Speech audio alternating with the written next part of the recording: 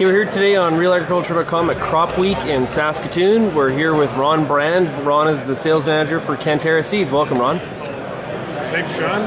Okay, Ron, let's talk about one of your new products. It's Glen Wheat. Can you tell us a little bit about where it was bred and some of its agronomic attributes? Glen Wheat was bred at the University of North Dakota, Canterra Seeds. We were fortunate enough to access that with the University of North Dakota. We've been testing it here for a number of years, going through the registration process. And we were very fortunate to have Glen Wheat registered last spring. So is it what is its kind of claim to fame? Is it a high yielder? Is it meant for dryland or irrigation? Or what is kind of its, where should it be grown? Glen Wheat, it's a hard red spring wheat, and it's designed for in the Red River Valley at the University of North Dakota, and its specialty is it's got some tolerance for, it's a very good tolerance for fusarium, and that's probably its claim to fame.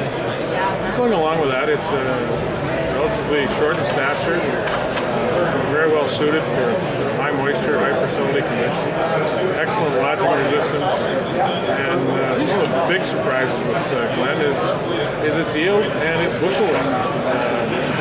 Yield's right up there with anything on the market, and it's exceptionally high bushel.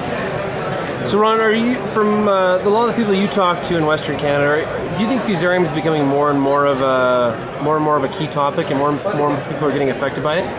Fusarium initially was very much a Red River Valley issue for a number of years now, 10 to 15 years, but it's creeping across the west. Fusarium is, we've got growers in eastern Saskatchewan now that year after year are finding fusarium in their wheat. So developing more tolerance or resistance is becoming much more important to most farmers in Western Canada.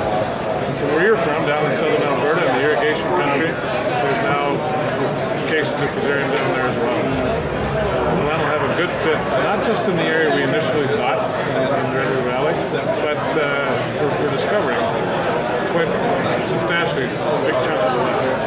Okay, well, thanks a lot for joining us today, Ron. Thank you, my pleasure, Sean.